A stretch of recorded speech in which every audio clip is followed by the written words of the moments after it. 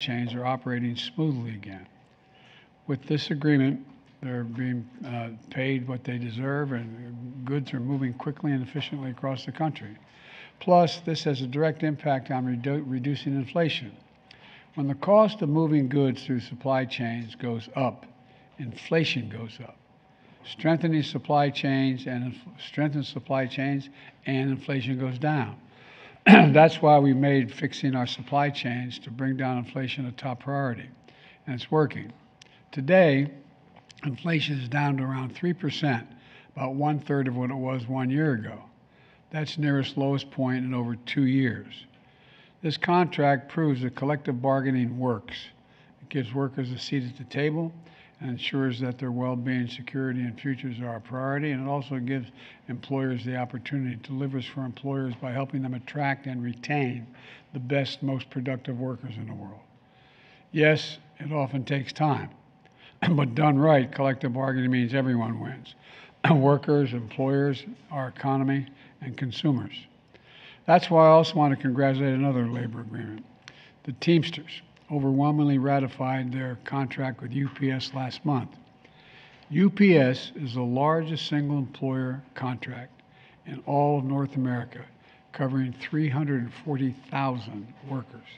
And thanks to that contract, those workers will see significant pay increases, improved working condition, brief relief from the heat and delivery trucks by eliminating the tier system, which unfairly paid some drivers lower wages than others doing the same exact job.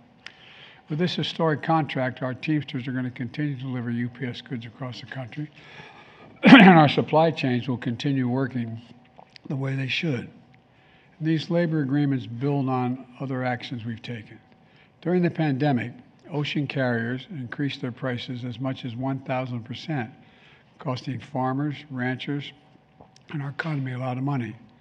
But last year, I signed the Ocean Shipping Reform Act, cracking down on foreign shipping companies that were making Americans pay higher prices for everyday goods coming into our country. Since then, we've seen ocean shipping container rates come down to near pre-pandemic levels. And under the historic bipartisan infrastructure law which we passed, we're making long overdue investments to upgrade our nation's railroads, highways, airports, and ports. The infrastructure law recognizes the vital role of modern, resilient infrastructure in reducing costs for American families and businesses and in creating good-paying union jobs for American workers. You know, all of this progress underscores something else. You've heard me say many times, including this Labor Day, Wall Street alone didn't build this country. The middle class built the country, and unions built the middle class. American union workers are the best in the world, and they do their job on time, long term, and at less cost over time. People are starting to understand that. That's why America's support for unions is higher than it's been in nearly 60 years. And to anyone who asks whether unions really make a difference, I urge them to read the new report from the Treasury Department, which was released last week. It's the most comprehensive ever look at the impact of unions have had on our economy. And it concludes definitively that unions raise workers' income, increase American home ownership, creating more jobs, increase retirement savings, increase access to critical benefits like sick leave and child care, and reduce inequity, all of which strengthens our economy up and down the line. When the middle class does well, everyone does well, and the wealthy still do very, very well. Plus, even workers who aren't in unions, even workers who have been laid off, see benefits when unions are strong. Because unions raise standards across the workforce and industries, pushing up wages, strengthening benefits, and strengthening them for everyone. That's why I'm continuing to call on Congress to fully and finally pass the Protection of the Right to Organize Act, the PRO Act, which makes it easier for workers to organize unions and more difficult for businesses to engage in unfair practices. Let me close with this. We faced some pretty tough times in recent years. A pandemic that took more than 1 million of our friends and neighbors and our families. It was the worst economic crisis since the Great Depression. Major disruptions to critical supply chains.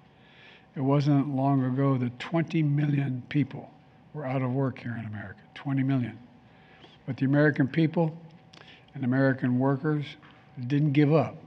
Today we have the strongest economy in the world. Let me say that again. Today, the United States has the strongest economy in the world, the lowest inflation rate among all major economies, 13.5 million new jobs, around 800,000 of them manufacturing jobs. America is now one of the strongest job creation, going through one of the strongest job creation periods in our nation's history. And it's no accident. I came determined to build an economy, as I said before, from the middle out and the bottom up, because everyone does well when the middle class does well, and the wealthy do very well. And look, to invest in American workers who are the backbone of the country makes sense to me. Labor contracts we celebrate today prove that. And while I'm proud of all the steps my administration has taken to strengthen the economy, the real hero in this story are the American people. Ordinary people getting up every morning, walking out, busting their necks, believing and doing their work, showing up. They're the ones making this happen. And they remind us who we are. I've said it many times, and I make no apologies for it. We're the United States of America. There is nothing beyond our capacity when we do it together. Think about it. Name me one major issue that we've set our mind on solving we haven't been able to do. So God bless you all. Thanks for what you did.